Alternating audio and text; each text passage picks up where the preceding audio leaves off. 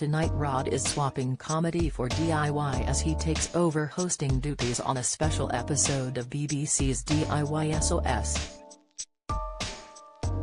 The project on the show is funded by Children in Need, and will see a rural area in East Yorkshire transformed into a purpose-built adventure campsite.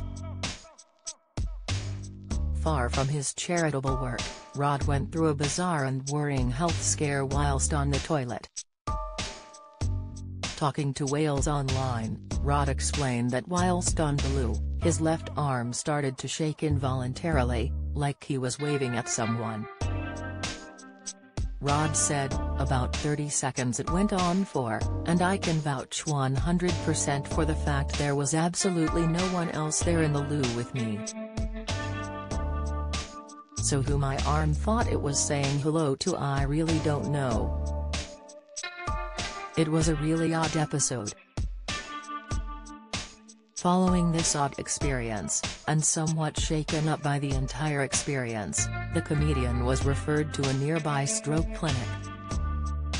Cancer, the seemingly healthy food that may double your risk of the deadliest cancer there. Medical professionals eventually ruled out any neurological damages, but did tests on his heart. At the time of the incident, Rhod said, "I'm still waiting for the result of heart tests they gave me though, but I'm pretty sure it'll turn out to be nothing serious." A mini-stroke, or transient ischemic attack, TIA, as they are known professionally, can be extremely dangerous.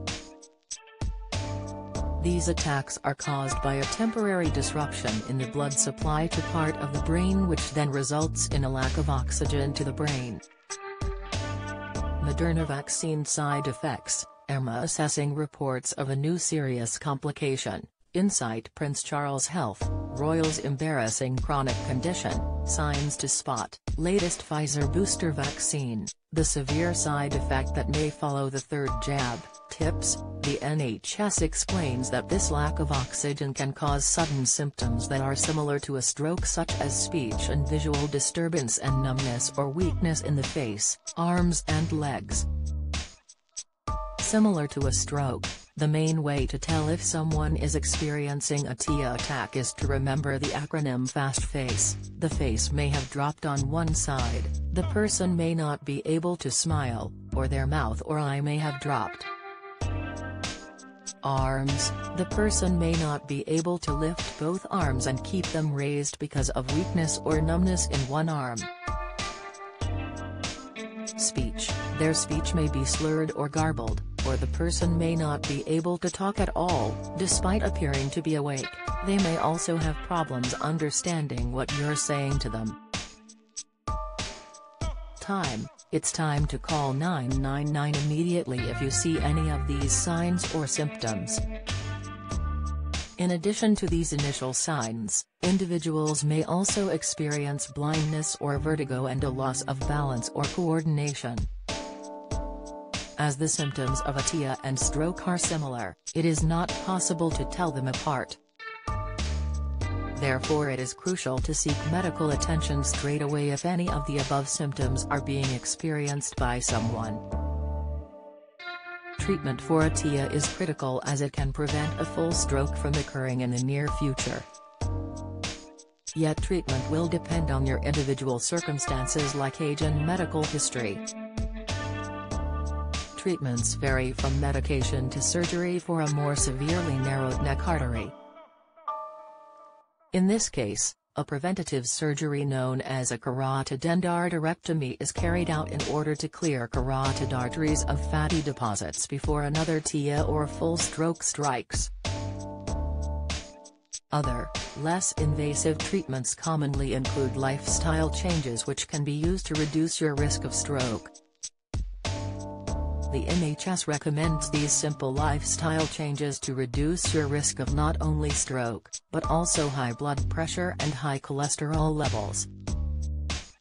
Diet: the key here is a low-fat, high-fiber diet with plenty of fruit and vegetables and whole grains.